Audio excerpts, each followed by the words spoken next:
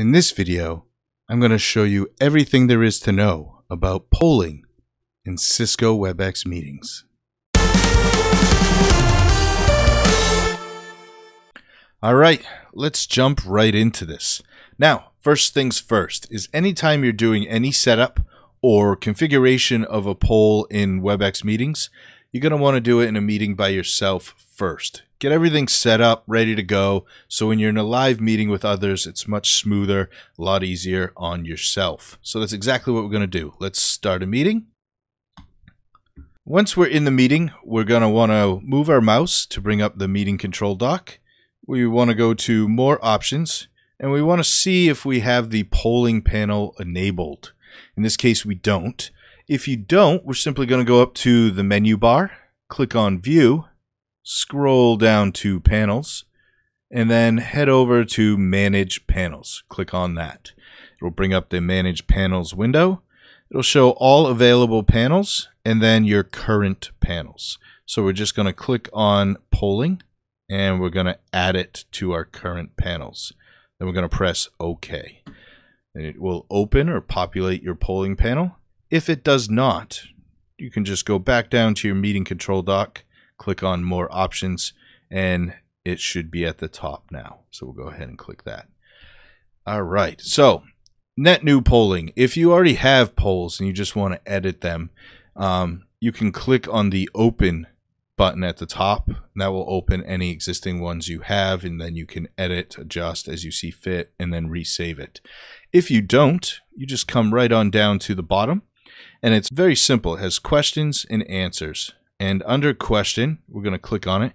You only have 3 options, right? So we got multiple choice with 1 answer. We have multiple choice with multiple answers. And then we have short answers. Now, I will caution you, you're going to want to make sure your short answer question is a question that can truly be answered precisely. You don't want a question that allows someone to write a book in the answer tab, right? Because most polls by default will have a time limit. So we'll go ahead and do one of each and show you what it looks like, how to do it. Let's start with the multiple choice single answer. If we click on that and then we click New, it will bring up a polling question box. So we can say, how do you like Webex meetings? And then we can press Enter. And when you press Enter, it brings you to another box. That is actually your first answer. So we can put, I like it, Enter. I do not like it, and press Enter. And then we can put, let's say, I do not know what I think. There we go. So let's press Enter on that. And that will give us our A, B, C options. And participants will only be able to select one as an answer. So now let's go down and create a question that is multiple choice, multiple answers. Now, real quick, you can put as many answer options as you want. But usually 3 is your common. Let's do multiple choice, multiple answer. We'll do one of those. So we'll do our question first, press Enter, and it will bring us right to the answers for that. So then we can just populate a couple answers. And then we'll go down and we'll do a short answer. And we'll click New after choosing that. And then we'll just do an open answer. And that will just leave an open box. All right, so now we have our 3 questions in there. We can actually open the poll if for some reason we wanted to do this in an actual live meeting. But like I said in the beginning of this meeting, is it's much easier to do all this ahead of time. And then we can actually come up here, and if you hover over these buttons, they'll tell you what they are. So open, that's the existing, save, and then we can actually edit. But let's go ahead and save it. It will open up an option for us to save. We can save it right as poll. Now it's going to by default do a .atp file. That's proprietary to Cisco Webex. Can't do anything about it. It's forever and always going to be that way. And inside of Webex meetings is, in fact, the only place that you can create, edit, and do any of the polling configuration. So I'm just going to save it on my desktop. I'll save it as poll. You can change the name as you see fit.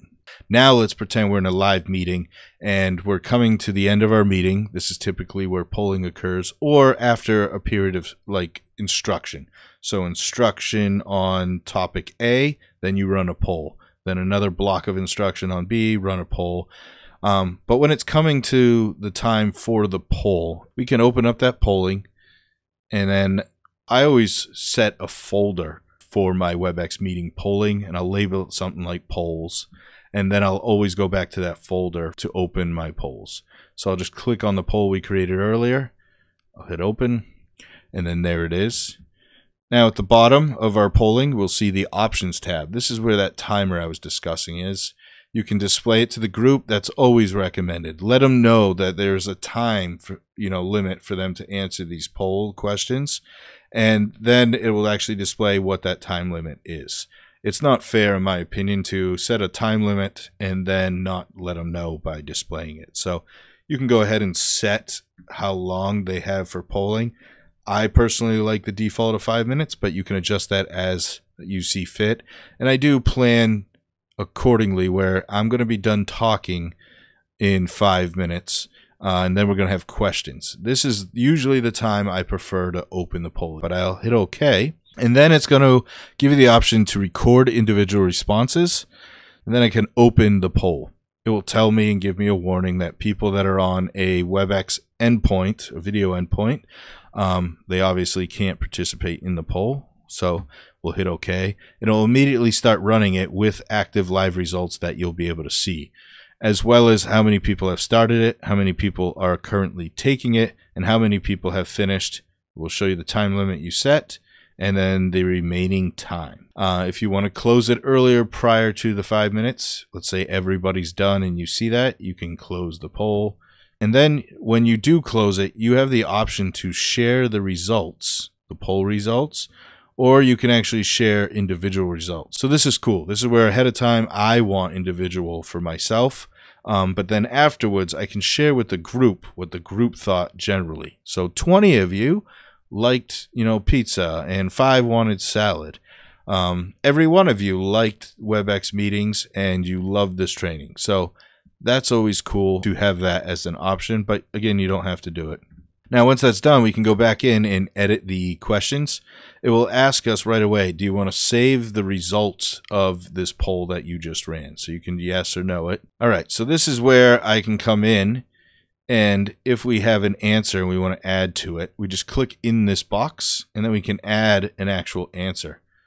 And it will go to, by default, whichever one we click on. So if I click on number 2 and I hit add an answer, it'll allow me to do a different answer on top of what we already have.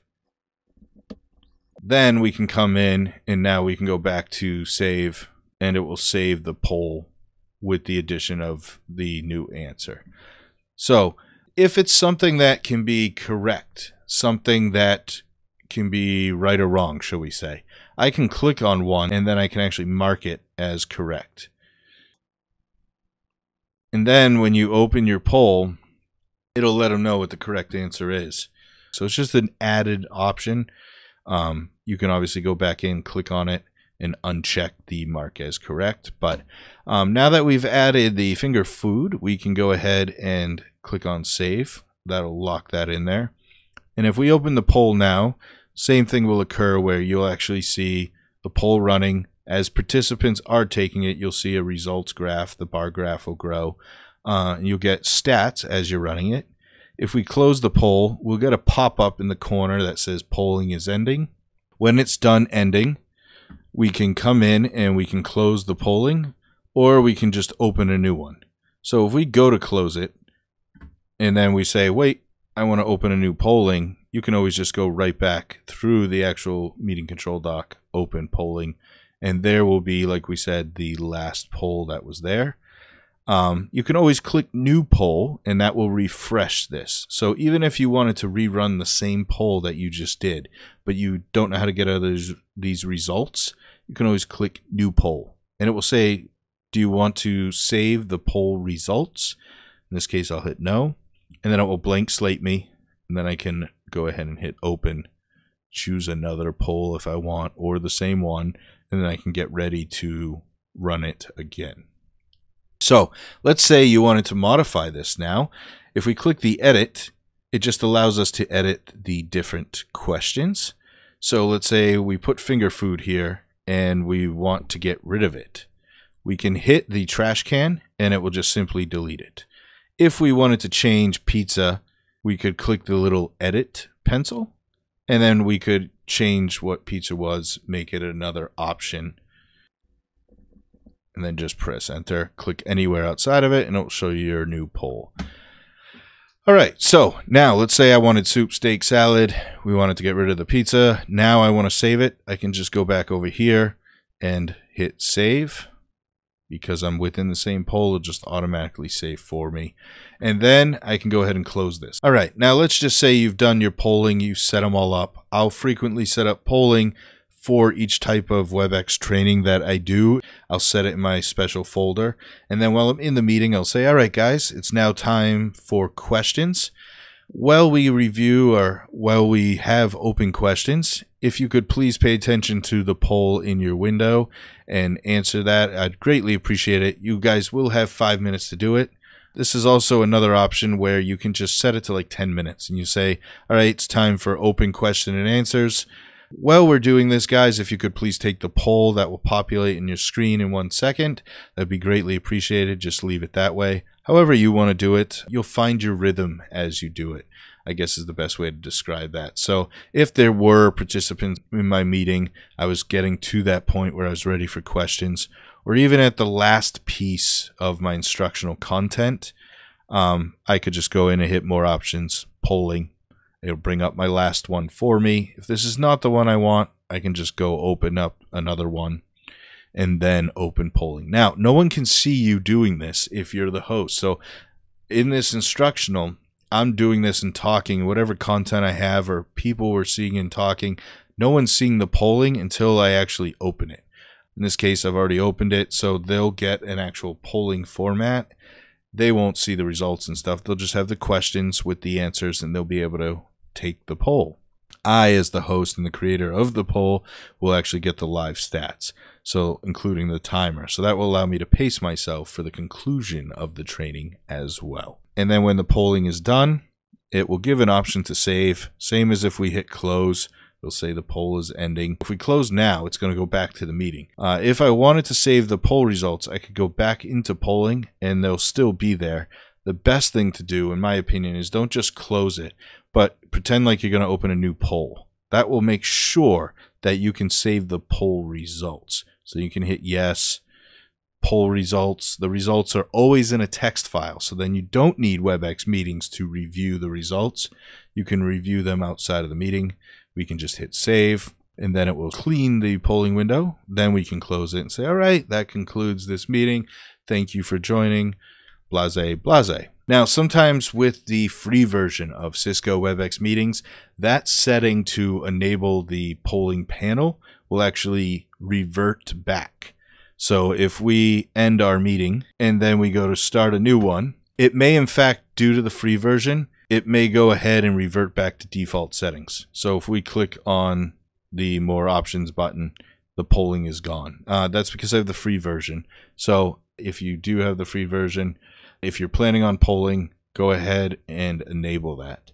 That will not affect the polls you've already created. It just means that while you're starting a meeting with polling, or that you plan to use polling on, you'll want to go ahead and at the start of the meeting, just make sure that it's there and available for you. That about sums it up, guys. Please, if you enjoyed the content, give the video a thumbs up. If you enjoy this type of content in general, please consider subscribing.